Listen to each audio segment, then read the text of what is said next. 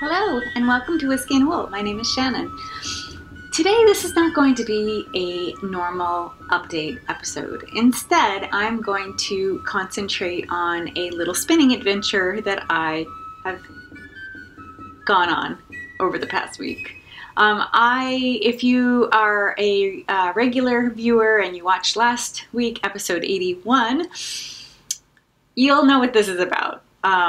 This will be familiar. But if you're not, I'm going to just start as if this is your first time finding me. Just know that this is not a regular episode. It won't be an update where I talk about my knitting and my spinning. Instead, I'm going to concentrate on one spinning project. And it is going to be this one right here. I am spinning yarn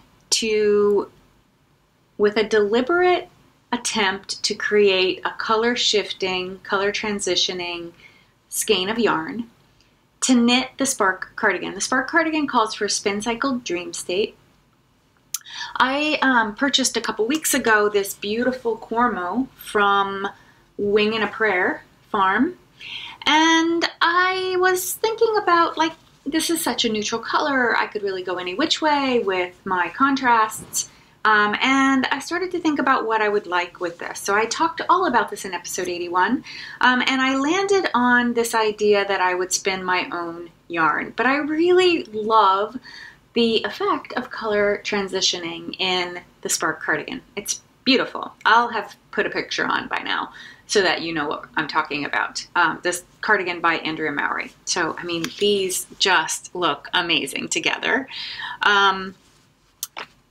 And this is my own hand spun. So what I'm going to do is take you through the process of me making the hand spun. I documented every step of the way, and I'm going to share that with you in this little mini episode, in episode 81 and a half, if you will. Some quick information about the skein. It is a 3-ply. So I have realized, a while ago, couple months ago, that Dream State yarn, which I don't have any handy, but Dream State yarn by Spincycle is a 3-ply. And so I started to experiment somewhat with this idea of making a color transitioning yarn. Color transitioning happens in hand spun, like in a more subtle way, by virtue of the spinner doing absolutely nothing. If they're working with a colorful braid that has sections of color dyed in it, you're going to get some color transitioning. I was aiming to create color transitions deliberately. So I'm going to take you through the process of how I actually came up with this yarn, and then at the end, when you're done seeing how I made it, I'm going to show you this caked up, because if you know of Spincycle yarn, I took a moment to grab some Spincycle yarn. So the Spincycle Dream State, if you see it in the cake, that's when you really know that you've got some color transitionings happening. So this color is shades of earth, and you can see that there's a navy blue with red, and it transitions to like a golden blue, and then to a rusty gold, and then to a rusty purple blue, and then back to the navy blue again. So this skein has been used a tiny bit, so I have used up some of it. I used it in the throwover sweater by Andrea Mowry. And this is another one, some more subtle color transitioning Dream State. This one is Deep Bump. There we go. Yeah, so the goal was to make something similar, and I realized that actually this color is very similar. It turned out to be very similar to the colorway Family Jewels by Spincycle. Yeah, so anyway, without nattering on anymore, I'm going to take you to past me, who was working on making this skein, and I will see you at the end with this caked up so we can see, did I get Dream State-like color transitions? I sure hope so. See you later. Okay, I am going to start dividing these two braids, these two BFL braids from Into the World, to make two skeins. They're each 4 ounces, so it'll be 2 skeins of 3-ply for my Spark Cardigan. I'm going to start by unbraiding them, of course, but also just by dividing it by color and then seeing how I want to combine the colors. I suspect that this deep turquoise blue will be one color, and then of course the reds and orange being another, but I think this green could be a good transition between the blue and the warm tones, the warmer tones. Okay, so what we have here is, this is one braid. I've unbraided the braids. This is the other braid here, the second braid. So you can see this second braid has lots of the turquoise and blue, which I love. And then the other, and with interspersed with smaller bits that are orange and red, and then there's some dark blue in there as well. The other braid is more of a mix. It's got red and gold and green, as well as bits that are turquoise and blue. But I thought what was really interesting was this piece right here. This is sort of a very interesting stripe pattern, which I think I can manage to duplicate. So I just have to think about how. So first what I'm going to do is break up the braids by color, and then I'm going to see what I have.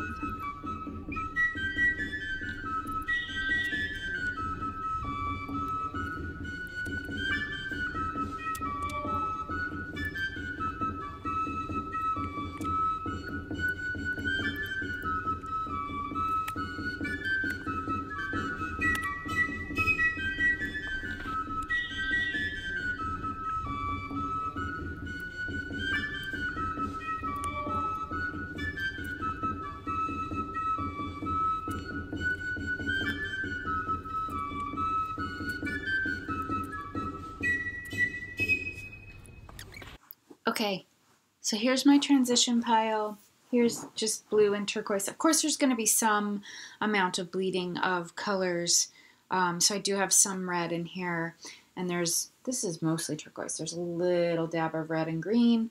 And then this is my red, orange, brown with some blue, which I'm probably going to end up pulling off and moving over into the blue pile.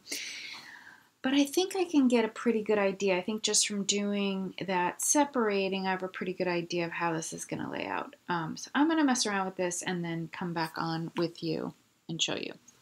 Okay, so this is one possibility. I'm not sure if this is what I'm going to actually do. What you're looking at is rows of strands. So it turns out there's a lot of white, or what will end up being very like almost white, light blue in some of the pieces. So I separated those out, and I think I'll make one bobbin those pieces. So what'll happen is that a lot of it'll just be white, but there'll be moments in it that are quite dark as well. And I think that might be a really interesting look. Because what that mean is that as it matches up with these other bits that are quite blue, there'll be some very intense blue sections punctuated with these brighter either gold green or orange red or red, brown, red brown bits. So this would be one strand or one bobbin. This would be the third bobbin over here. I have to play around with it because I do want to break up the bobbins in, like, so this might be one repeat. These are each one repeat. Well, this is just one long consistent repeat. But what I'll do is break them up so that I get at least 2 repeats, maybe even 3 repeats on the bobbin. Yeah, and actually, because I'm doing 2 strands, two skeins, I probably want to do 4 repeats of each.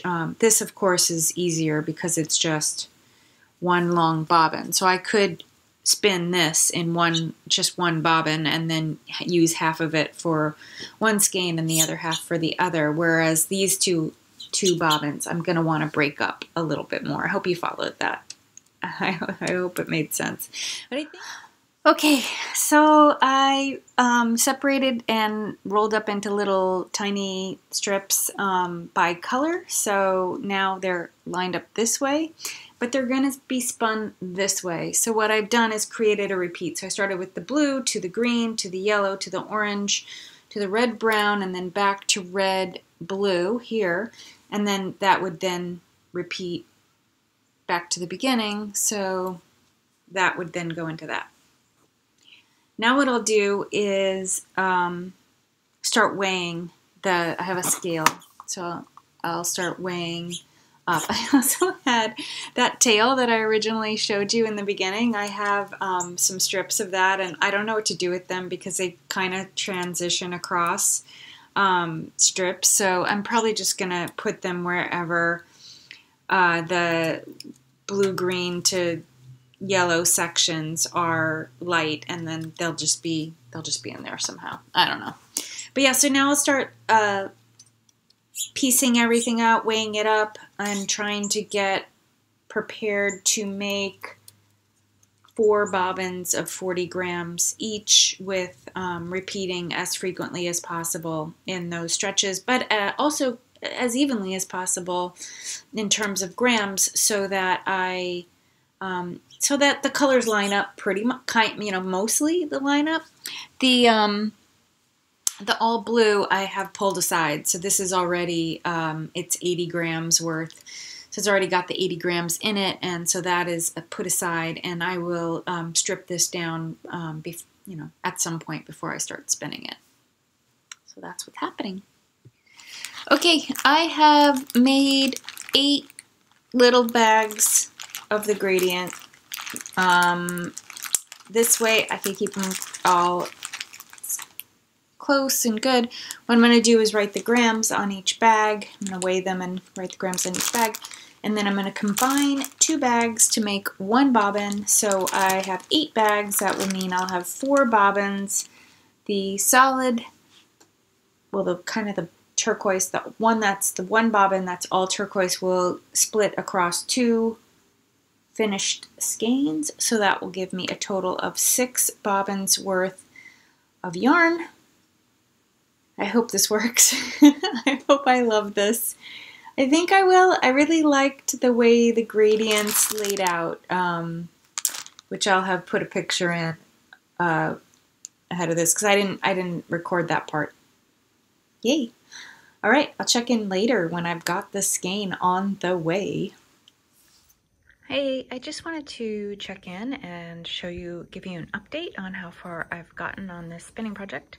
I have now got 1 bobbin that is 80 grams and all of the turquoise blue, so you can see I'm getting a really nice gradient.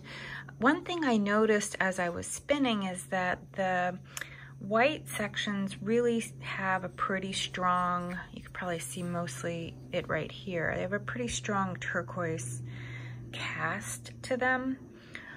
So I am uncertain. It's all an experiment of how it's going to ply with the other colors. I have, and this, by the way, 80 grams really pushed these little bobbins to their limit. This little bobbin is meant to hold about 50 to 70 grams, so 80, I don't think I could have put more than another couple. This is about 81 grams, so there is that. And then I've got 1 bobbin finished for one of the 3 plies, and you can see that, I think you can pretty much see on here, that I'm getting a pretty nice gradient. So what you're actually seeing here is underneath this, the spin went this way, and then I came back this way with the blues. So underneath these blues is a nice green gradient that leads into this. So it's going, I have a picture actually. So the fleece is going from this sort of purpley red blue into turquoise into green, into yellow, into orange, into red. And then there's a dark brown, which is making the red really pretty dark, and then it starts over again. So that dark red brown goes into this dark blue, dark reddish blue. So it's really nice. It makes a very pretty sort of what I would characterize as a rainbow, but a fall-like rainbow. Yeah, it should be pretty nice. I'm really curious how these are going to ply, and how having this gradient blue go through the whole entire skein as one of the plies, what's going to happen to the colors. It'll be really interesting. We'll get a very consistent blue going all the way through. But yeah, it should be pretty nice. One of the things that I've realized, so this is I'm working on my second bobbin right now to finish off one of the 3 plies. But one of the things that I've realized is that a lot of the sections of fleece have are chopped up color, so I really want to spin the red and the yellow separately. So what I find I'm doing is I'm either, so like a piece of fleece like this, when I'm in a red section, I'm pulling this piece out and drafting until all the red is used up, and then I'm putting it down, and then I'll draft through the yellow, and then I'll put it down and save the green for the green section. So I find that I'm doing a lot more management of the fleece, even beyond just separating in general color area, just to get a really nice, fine, consistent rainbow on the bobbin. So it's been really fun and interesting. Oh, the other thing I can tell you, the BFL fleece, I've never spun 100% BFL before, and what I have found is that it's really sticky. It really likes to stick to itself, so I find that pre-drafting is really helping me go a little faster. Otherwise, my right hand, which I'm using to draft, is getting tired faster because it seems to be needing a little more pressure to pull it apart. Anyway, just wanted to give you a quick update. I will check in again once I have some plying happening. Okay, I have all 3 bobbins ready. So these 2, just to recap, these 2 are 40 grams and this one's 80. So I'll use about half of this. And these are making, pretty nice rainbow. This is the second one I did. It looks like it's got less fleece on it, but I actually think it's just more tightly packed. But we'll see. I mean, they may not exactly match up. But I'm gonna show you my spinning process right now. I'll show you my spinning setup and maybe a little bit of spinning, a little bit of plying if I can show you. This is a Lazy Kate, and these bobbins will slide on to the Lazy Kate, and I'll do the plying from there. This is if you're wondering, this is a Kromski Lazy Kate. It came with my spinning wheel. I bought my spinning wheel used, and I believe this is a add-on that you can get when you buy, well, you can buy it separate, even if you don't have a Kromski spinning wheel. There are the bobbins on the Lazy Kate.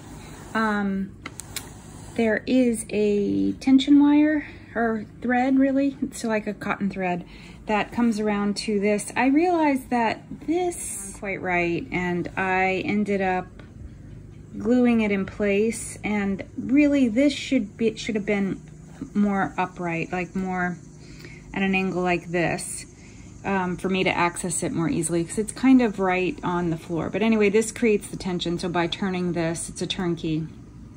By turning this, I can create more tension on the cord, which will keep these bobbins from rolling backwards. So yeah, anyway, you can see it fits really nicely. I can't do 3 jumbo bobbins, but I can do 1 jumbo with 2 regular size bobbins on it. I could probably actually put a jumbo on this side if I wanted. But I generally use my jumbo bobbins for plying. So this is gonna be the one that I'm gonna ply this 120 grams of fleece on to make the ply. So we'll see. I'm so excited to see what's gonna happen when these get combined and what sort of pretty cool gradient I end up getting in the end. Okay, here you go.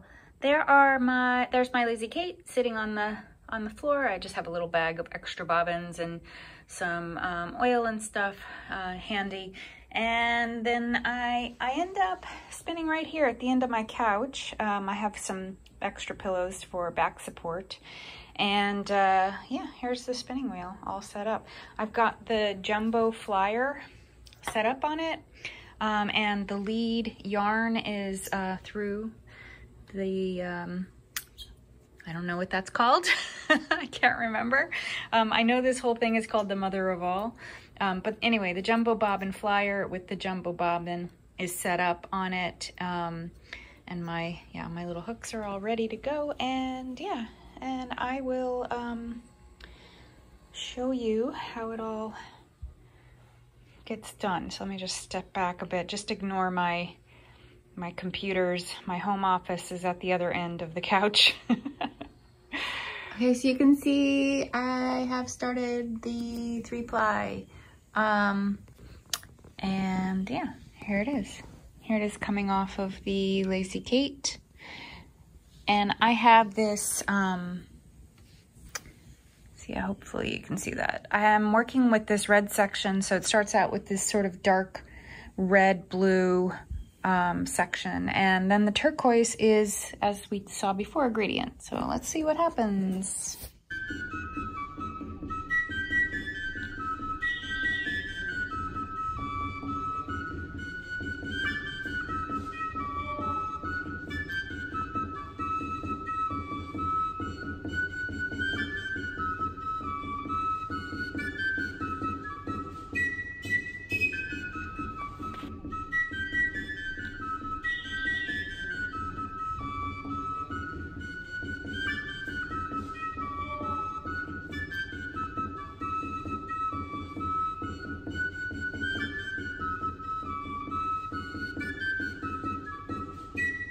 The start, I'm already, my two rusted rainbows are already mismatched. So I'm on the green section of the center bobbin, but I'm still on the blue section of the first bobbin, the bobbin closest to the bottom of the screen. So I was really hoping the greens and golds would match up pretty well. So maybe when I get to the second section where I have green and gold again, maybe there'll be closer matches. Both of these, as I was doing the single plies, wait, I'm gonna show you the bobbin because it is really pretty. I'm still getting a really nice gradient even though the rainbows are mismatched. But what I was gonna say is that both of those bobbins had significant amounts of red in them, which is fine. I'm red. I'm gonna have a very turquoise heavy skein, which is perfect because I love that color. On the first bobbin, the lowest bobbin, I am on the green section, and it will move into yellow. So you can see, hopefully, green is coming up off the bobbin, and then when I use up all the green, it'll shift over to yellow, and then finally over to orange. But on the middle bobbin, I'm already in the orange section, and it is gonna move into a red section, and then it'll go back to blue. You can see the blue peeking out underneath right there. So let me show you what's happening on the bobbin. It's really pretty. Look at that. Look at that, right? Oops, right there. It's so beautiful. It's so interesting. It's not at all what I thought I would get, but I'm getting a really nice shifting of color, which is the goal. So you can see I am coming up to the dark blue, which is the transition between the rainbow sections, and as soon as that dark blue is done, I'm gonna move into the turquoise blue and then green, yellow, and all that jazz. Whereas on the other bobbin, I am still in the red section, which indicates it's the tail end of the first rainbow section. So it looks like I'm going to have another mismatch in the second section too, unless there's some surprises somewhere in here, like maybe this blue section's shorter than this one or something. So I don't know, we'll see. I'll show you what's happening on the bobbin. So there you go, this is what's going on. I am not that in love with this section here. I do wish it matched up better. But overall, I'm getting a color shift. I'm in this really deep dark indigo section here, which is really pretty. And under this, there's a really nice gradient.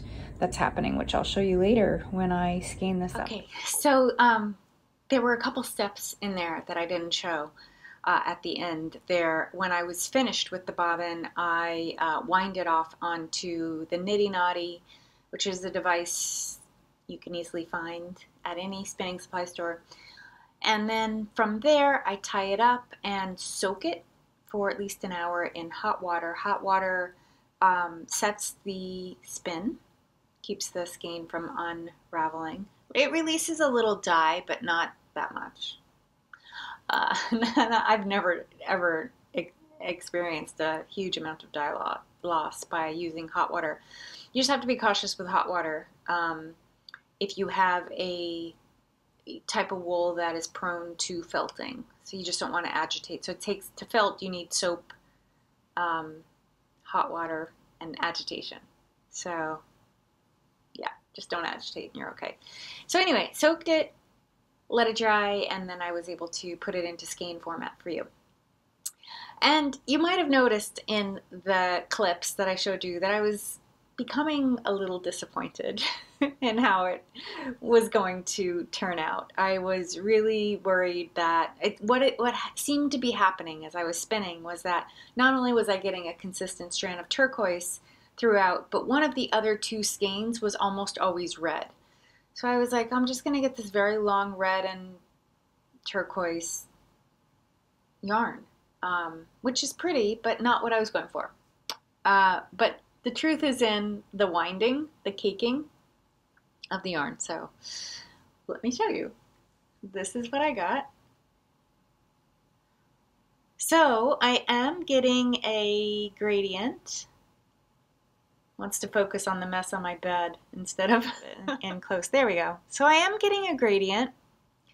It's more subtle than I anticipated because I anticipated in the rainbow a strand of yellow and yellow to match with turquoise, a strand of red and red to match, two red strands matching with turquoise, two green strands matching with turquoise, etc., all the way through. And I didn't get that. Instead, I got some subtle shade of red, different shade of red transitioning along through the whole thing. But it's pretty, and it is, it does as much as many of the Spincycle yarns do, if that's the standard to which this should be compared. So it's going to be a subtle transition, but there will be a transition. So that is what I think is important for this particular sweater design, is that there is a transition. I have a second skein to spin, and I will probably have it done by my next full episode. So I will show you that second skein spun and caked.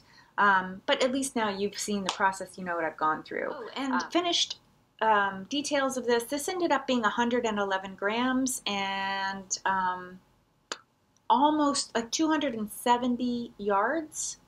I'll put the exact one on screen because I don't remember exactly, but which is fine.